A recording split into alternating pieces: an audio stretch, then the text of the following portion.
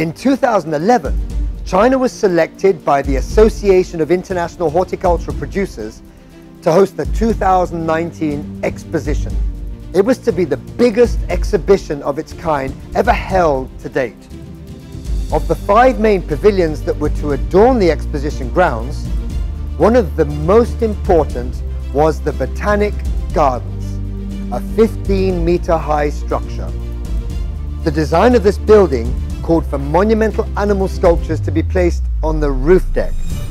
The sculptures had to be at least 10 meters high so that they could be seen not only from the inside, but also from the outside of the Botanic Gardens. They had to be structurally sound and had to withstand some of the harshest environmental elements in the world. You're talking about hurricane-strength winds, freezing temperatures, earthquakes, and intense heat. And most importantly, had to support the Botanic Gardens theme of the wisdom of plants. I propose making a family of giraffes. Giraffes are some of the world's tallest herbivores and have a really strong connect to plants.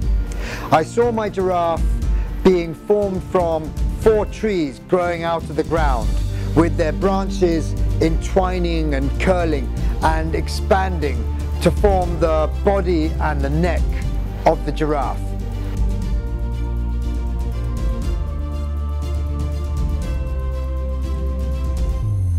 The structure of the sculpture is made from marine-grade stainless steel. Wherever possible, I use second life materials, and a lot of my metal comes from the ship-breaking yards. The wood I collect and use is arguably the best in the world for withstanding the elements.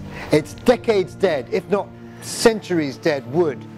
And I've collected over 10 tons of wood for the giraffe project.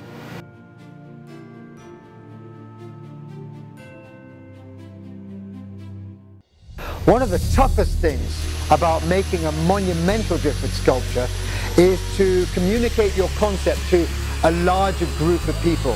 It's not just about me working in solitary confinement with my own fears and vision. It's 20 or more artisans that play a key role in the creation of the sculpture. And a lot of my effort has to go into communicating my vision and also teaching my process, and most importantly, inspiring the group.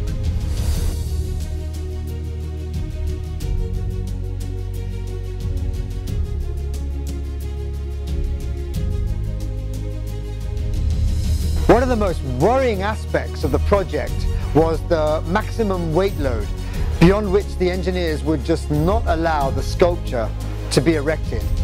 With an unconventional structure of this type, instinct pushes you to over-engineer. Over-engineering is an acceptable way of ensuring structural integrity, but you pay for it with the extra weight. And this is one currency I just did not have. I spent a load of time designing a structure that would not just be strong enough to withstand the environmental pressures, but would also fall within the 12-ton maximum weight restriction. Time was running out, and there was no way I could complete the tree if I made it from the bottom up, because only 3 to 4 welders could work on it at the same time. I thought long and hard about it, and I decided to make the tree horizontally in a circular cage so that 10 of us could weld simultaneously. And this also allowed me to roll the tree easily so I could work on whatever different side I needed to. It took 4 containers to move the installation from Cebu to China, and I needed 2 more months to make specially designed docking frames to lift and maneuver the sculpture through the mouth of the container doors. I traveled to Beijing to install my giraffes early March. 2 days, 20 guys and a crane lifted the 12 tons of sculpture up to the roof deck. I had my own personal communicator translate my directions, and I also remembered to bring with me loads of dried mangoes, which my merry band of assistants really appreciated.